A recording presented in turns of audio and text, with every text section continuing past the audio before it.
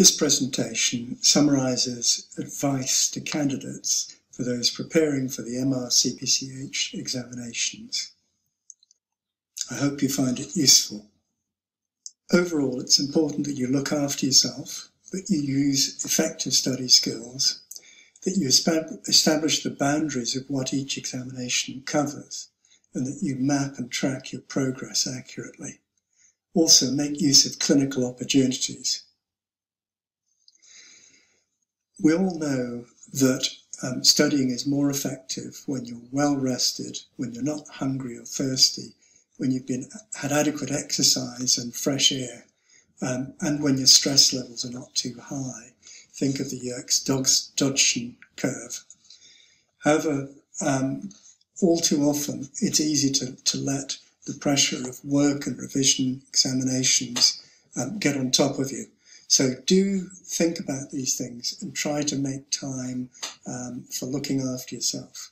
Your examination preparation will be so much more effective if you do. Obviously, the way that you approach this is very much up to you, but I would suggest that putting time aside for sharpening the saw is very, very important. There's a huge amount that's been written in the literature over the last 50 years or so about effective study skills, and some are so much more effective, hundreds of times more effective than others. So it's very sad when you see people using less effective study techniques, and some of the ones that you may have been using over time have been found by research to be less effective. So I just want to highlight the most effective ones and contrast them with the less effective ones. First of all, it's very important to focus when you're doing revision. It's very easy to have music or chatter or the TV on in the background distracting you, and that reduces the effectiveness of your study. Secondly, it's very important that active study methods are used. By this I mean, rather than just rereading a topic again and again and again, closing the book and actively trying to recall the main points. This is much, much more effective in embedding things and uncovering misunderstandings and lacunae in your knowledge. Self-testing is a very effective way of studying. And has been proven to boost recall quite significantly. It's very easy to get in the habit of passively highlighting words in a book, and so the whole page goes yellow or some other colour, and this is actually relatively ineffective. Making sure that you understand a topic well and you link it to your clinical work and other subjects is a really, really effective way of allowing you to recall information from multiple different perspectives.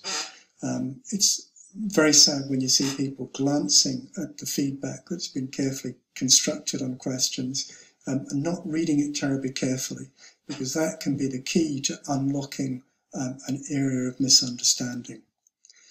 Spacing practice rather than cramming is much, much more effective. So in other words, you study, first of all, in a fairly leisurely kind of way when you're a few months away from the exam, and then you study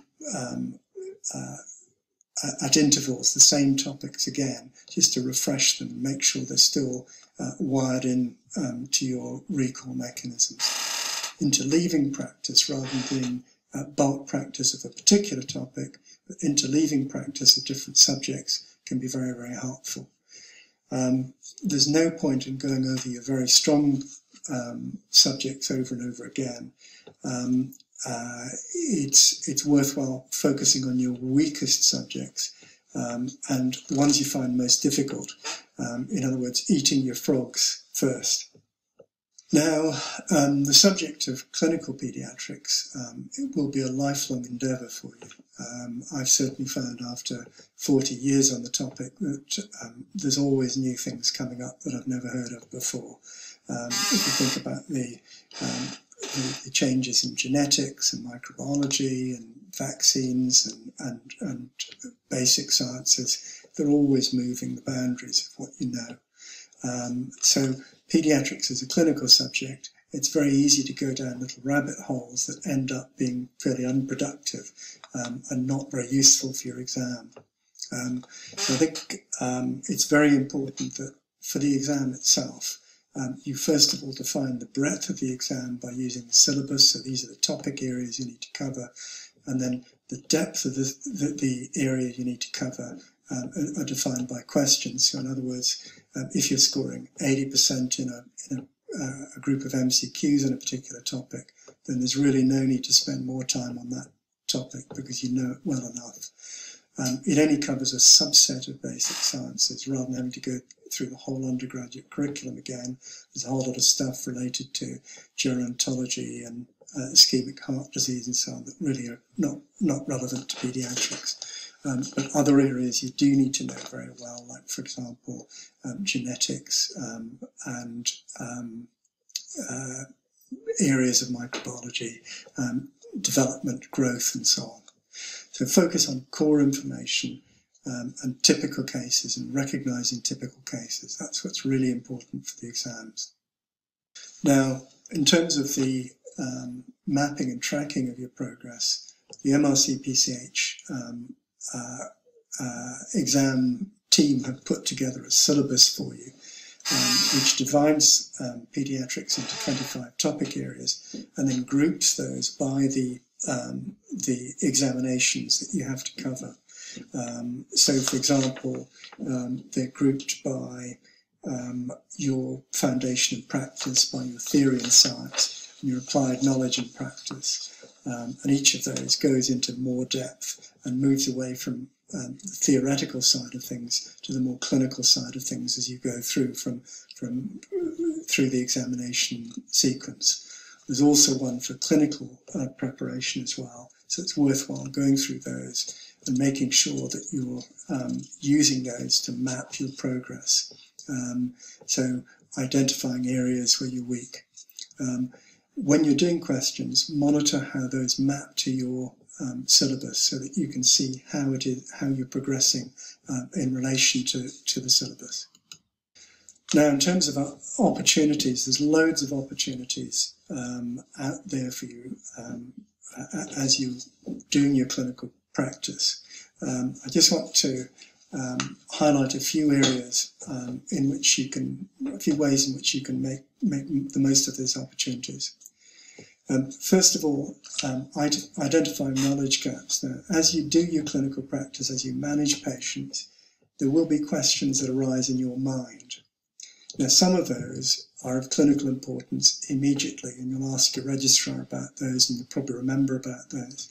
But there are also other questions which are probably less vital at the time, but are important to identify. So just take a little notebook with you, note down what those questions are, maybe just 2 or 3 words, whatever, just to remind yourself, so you can go and look up the answers to those questions. Because then what happens is that the knowledge that you gain by reading up around the topics are linked into the patient that you've just seen, so they're much easier to recall in the future. Also, what you'll find is that by going through the syllabus and going through your basic textbooks, you'll see that there are some areas of the syllabus, particularly on your undergraduate textbooks, some areas of the syllabus are really poorly covered in the basic textbooks. So you'll then have to read up around those in your more detailed textbooks like Nelson. Don't, for heaven's sake, try to read Nelson from cover to cover. You'll just kill yourself.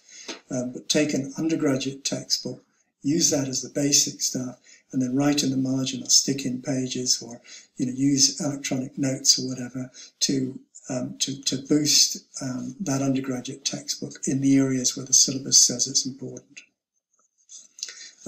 Learn actively.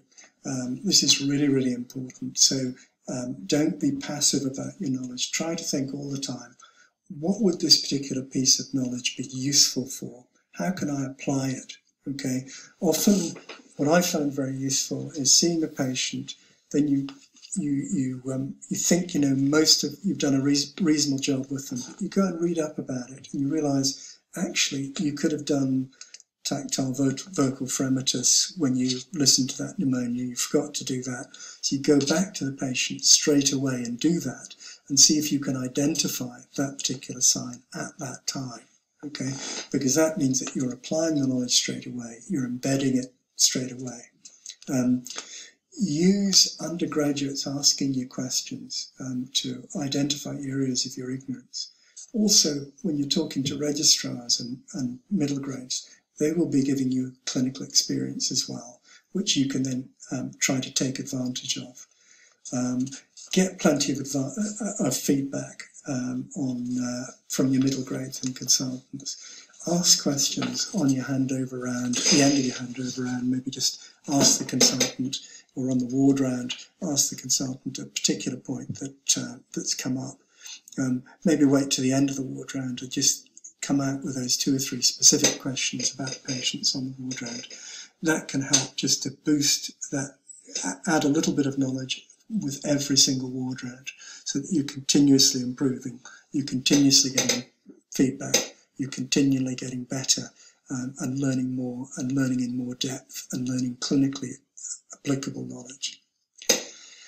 Okay, that's all I wanted to say really, but all the very best for your exam preparations. I hope the questions that I and others have written on the OnExamination website are really helpful in your preparations. Please send us feedback if it has been, or if it hasn't been, and if we can improve in various areas. And all the very best of luck in your exam preparations and in your future career.